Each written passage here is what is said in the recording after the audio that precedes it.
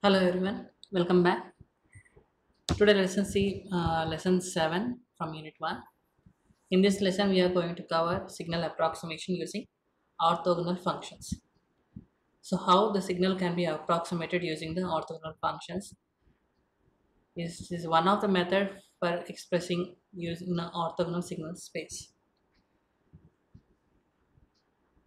So after completing this lesson, students must be able to express the orthogonal signal space and approximate function by a set of mutually orthogonal functions.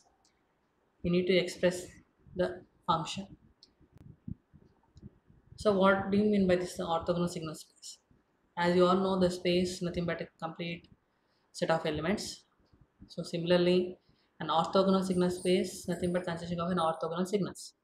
So as in the concept of vectors, a sum of components along a set of n mutually orthogonal vectors, provided these vectors form a complete set of coordinate system. Similarly, signals concept also.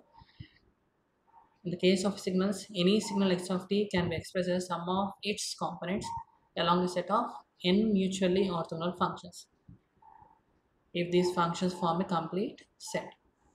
So in the space here we are going to discuss, or we are represented as an orthogonal signal space. So in a space, how these signals can be represented with an orthogonal condition, that we are going to see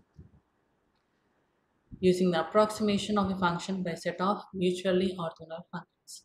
So for a given n set of orthogonal functions, how the function can be approximated.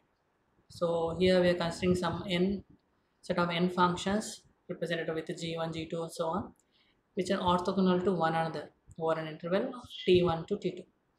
So the representation of g1 to gn set of elements with considering some j and k signals. So if these two are mutually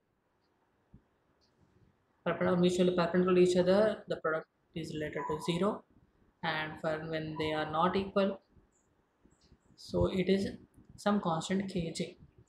So from the two expressions, as you already discussed it in the previous lesson last slides, a b are the two vectors. Similarly here also, here a b in place of those two signals, here considering j and k, g suffix j, g suffix k are the two signals. Next, consider an arbitrary signal x of t over an interval t1 to tt, sorry, over an interval t1 to t2 by linear combination of these n mutually orthogonal signals. So we need to represent an x of t with these n signals which are considered in a space g1, g2, so on up to gn. So we are considering x of t with respect to those signals with some magnitude c1, c2 and so on.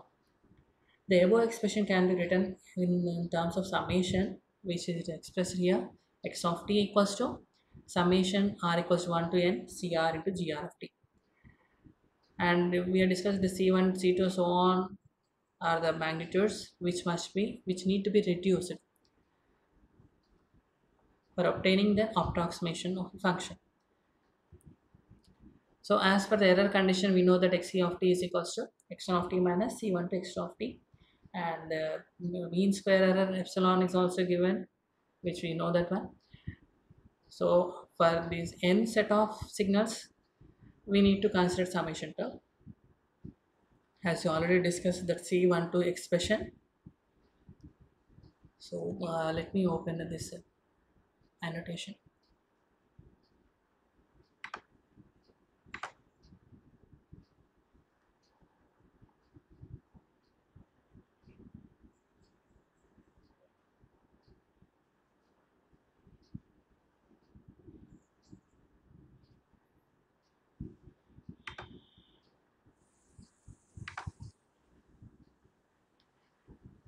Here you can see the magnitude C12, which we have considered in the previous slide.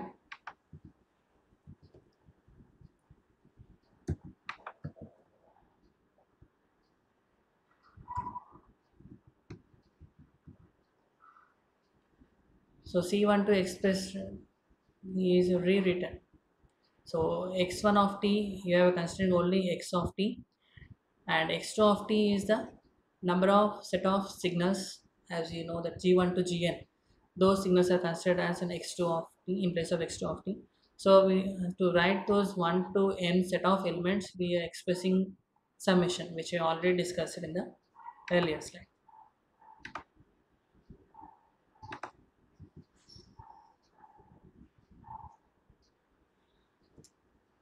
This is what we have already have x of t expression. So in place of x2 of t, we are writing that expression r equals to 1 to n cr into gr of t.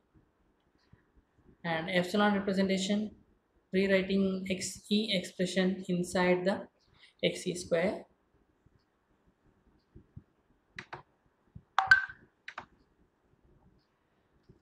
And next, to minimize this epsilon, in the vectors condition we are related the dou differentiation condition equated to 0. The differentiation term with which we are done is with respect to C12. So similarly here also, as we are having individual set of signals, so we need to have individual differentiation. So for that reason, we are using a partial differentiation of individual magnitudes C1, C2 and so on. And those all terms must be equal to or equated to 0. So we are considering a mutual expression or a common expression as dou E by dou Cj. Okay, so dou E by or dou epsilon by dou Cj is equals to 0. So as T2 minus T1 is a constant, the value of epsilon, as we see from the previous slide, can be substituted in a above expression.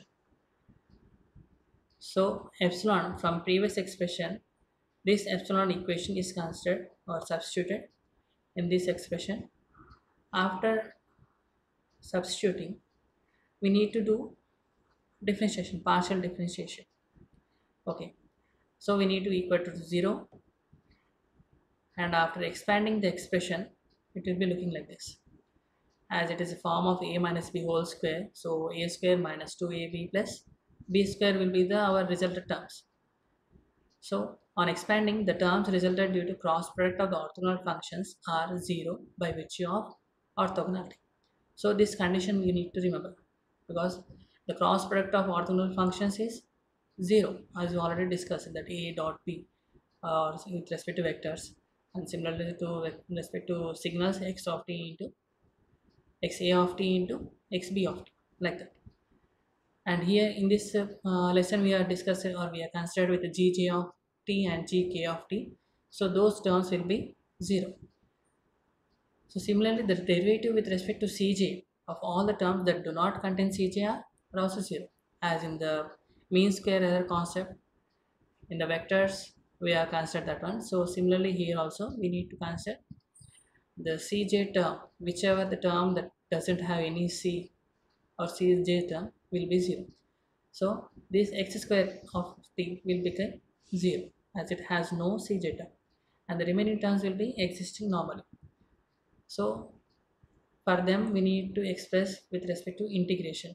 Please remember that we are considering common signal with respect to magnitudes, as we have seen from this slide, dou epsilon by dou Cj. This is the term that we are going to consider and equating to 0. So for this reason, the summation term is been removed and the c suffix j has been expressed, means for a particular term we are considering. So for cj term we are writing the expression, so that's why epsilon term is not written here, only integration term is expressed.